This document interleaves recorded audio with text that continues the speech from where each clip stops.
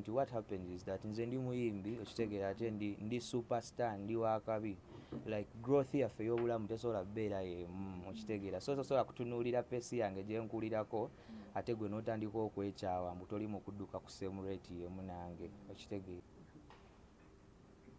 Beenie Gunter gyebaleko kale blood nawe gyebaleko. Emirimu ndowooza gibadde gitambula naye si bulungi nnyo naye tubadde tukola semwe. Just a few days back twakulabye nga waliwo ebitagenze bulungi. Ebintu ebyo byalina okugenda obulungi just ndowooza simanyi lwaki kyaggwa bwe kityo naye teyali ye pulaani although ebintu byonna tuli mu bikwasaganya ekintu kigenda beera bulungi. Kikulu kye nali nsinga okwagala ze logins zange za Beenie Gunter, what really happened? Ki ekyatukawo? Blood wange gwe nali nkola naye twatusa time nga tetukyakola wamu kitegeera last year ne twawukana mu March ne banziriza nampa logins zange then after some time account yange ne getting hacked okitegeera so nekintwalira emyezi ng'ena ate jjukira eyo TuneCore kwendiira ng'omuyimbi nekintwalira ng'emyezi ena nga simanyi kiddako cause bintu bingi nnyo ebyali bigenda mu maaso mu bulamu bwange kumukumu okitegeera. So on top of that kye nalina okukola kwe kukozesa Instagram yange ne mpandikira TuneCore then TuneCore nenyambako bwe nagiwa ID yange nenyambako nendoginga in mu account naye ate saafuna access to PayPal naye bwe baloginga in mu account ate nensanga nga blood yalimu. Twogera ku blood yani kuba blood betumanyi bwe wayina IBRA ngamba IBRA nensanga ate nga account eri mu mannya ge ate nga kuliko content wange. Just a flashback. IBRA gwe twogerako yono gwe wali otambula naye eyavaayo n'akwogerako ebintu. Yoyo exactly blood wange gwe ngamba. Yagamba mbu mwali mubeera mwenna nga buli kintu kiri mu nju kike. Yoyo naye twayogeddemu egyo yali frustration yali emwogeza ebyo because tekyali kituufu era nga abooluganda twalisolvinze ebintu because buli kimu kibeerawo olw'ensonga. Nze mu kumuyita otuwa password ne kujja wano ku office yazeeka tewali poliisi mboba kyabadde kinedda namukubidde essimu ne mugamba just wakoze ABCD nze saagala kuwambuya nsonga jangu ompe pioneer yange byewakyusa ompe information ekyo kiggwe naye ate we yajja wano nekitatambula nga wekyali kubanga maybe getting scared ng'awulidde nti ng'ategedde nga tulabye exactly ekyali kigenda mu maaso naye ate ffe twali tugamba just tuwe logins okitegeera. So kati awo twayogera nti we bigaana tusobola okugenda maybe tujja kyongera ku poliisi ndowooza n'atyamu kati ate nadduka buddusi. Komeka mumunonye mumutwale ku poliisi? Nedda tetwamunoonya yadduka n'afuluma gate wali ababooda we bamugoberera eri wansi kati ate poliisi eyamukomyawo okitegeera ate nga tekyalina ngeri yakubijja mu poliisi kuba we babuuza ki ekituuseewo.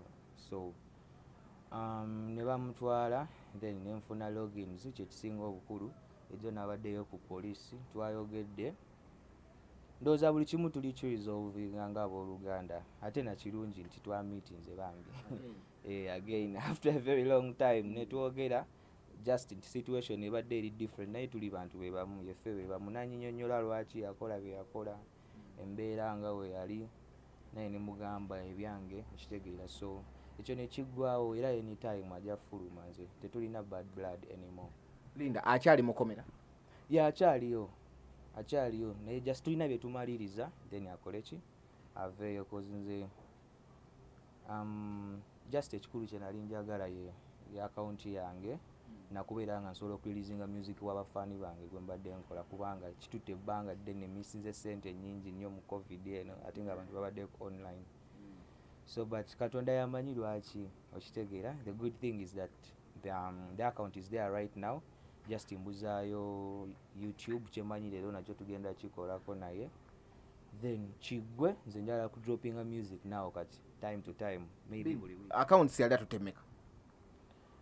Account zange nyingi ezaabula saagala bigenda mu biwanvu cause na losing Twitter yange bingi ebyabula Facebook yange nenduzinga eyo TuneCore ne email yennyini erimu YouTube yali egenze nengenda nga recovering one by one so kati ndowooza nzirina zaali zezo account ezaali ziri tampered with. Yeah. Instagram yange yo tefunangako obuzibu. Okay. Beenie, IBRA yali akolanga ne ku management yo okutuuka okuba ne logins.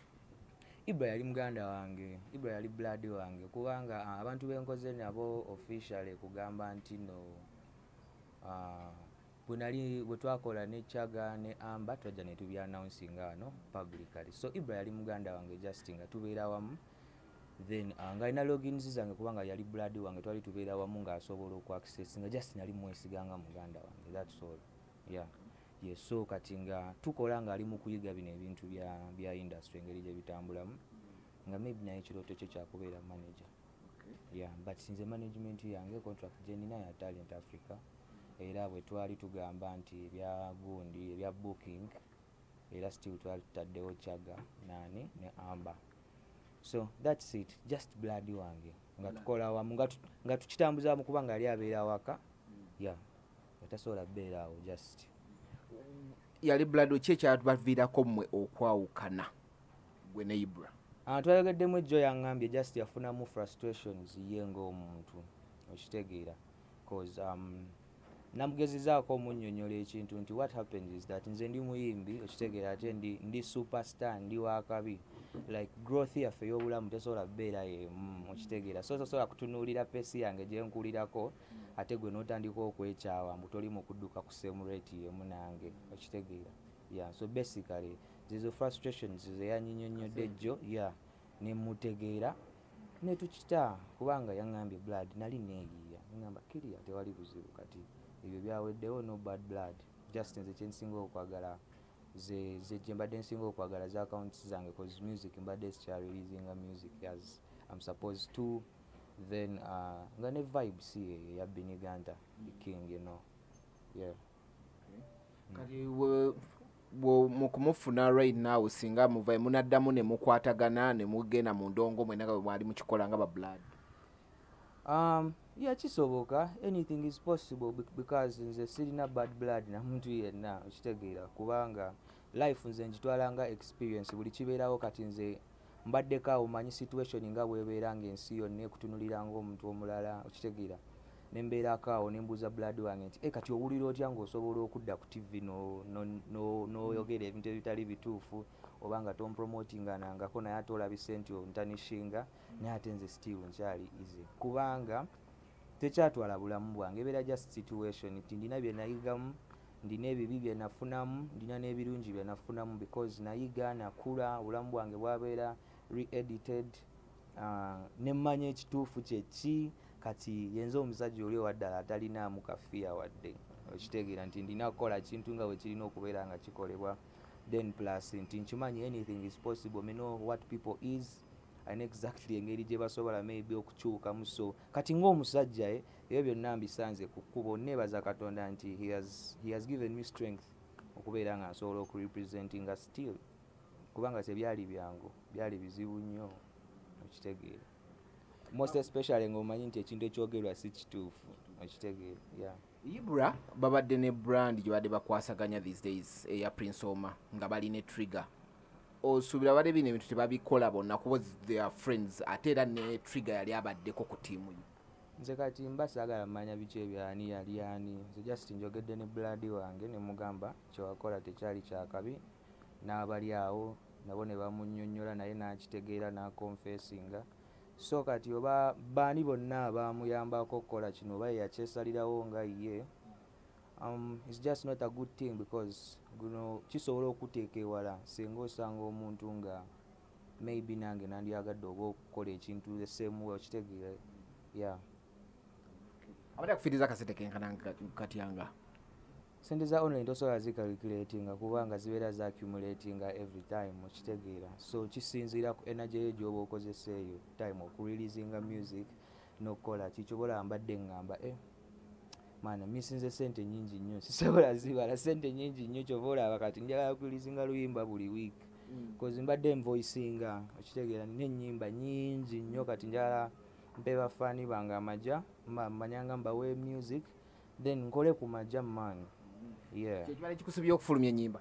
Yeah, cause business muganda wange sola beera nga nkola just bintu hyping Beenie beera no, Beenie is a star and he will always be who he is. So music is my business, music is my source of income. Kwenfunira ekyokulya kwendabirira mutabani wange Joshua ne mukyala wange ne Gantok City kweberera. So kinene nnyo man, that's my bank and that's a lifetime thing. Okimanyi nti si just nti one off, yeah. Yibane banengina nakubuuza omukyala n'omwana bali bulungi nnyo babebi bange abo. Bonna babebi. Okyalina ekirooto ky'omuto omufuula king kuba ngamba ogenda mufuula king. He's a king already because tata we king kati ye prince do anytime soon okitegeera so kati akyali mukula eyo process nayo ebadde awo like ekirungi obudde bwange bwonna mbumaze mu family okitegeera family coming to studio and recording, family coming to studio and recording, and then trying to realign things like okutereeza ebintu bingi kimpadde nno. By the way nfunyemu benefit nti obulamu bwange mbu editinze bulungi nnyo nti kati ndi mu time whereby nti bwe tutandika okureleasinga work kigenda beera nga kiri planned bulungi nga kiri ne non-stop tugenda nyumirwa kati saawa yakusanyuka tumuzaako ddi ebyokumuzaako anytime anytime just nti kati ffe tuli bantu abakuze abali educated ntukola family planning okitegeera as a family netumanya omwana waffe asooka agenda abadde bwati kati anaddako abeere nga okitegeera so tukyaplaninga naye tukyakiwaddemu obudde Joshua asooka akule anyumirwe njagala anyumirwe nga ye for now okitegeera cause I really want to do the best for him as my son cause mwagala nnyo oyo ge maanyi gange ye inspiration yange like kyekintu ekindriving every day to be a good person, to be a humble person, to be a contented person nga sirina busungu oba nga sirina kikozi bwe mutunulako just mbamanyi buli kimu kiri fine oba batututte oba tuliwa as long as we are family, me, my wife and my son nze kye nnoonya mu nsi ssanyu just yeah.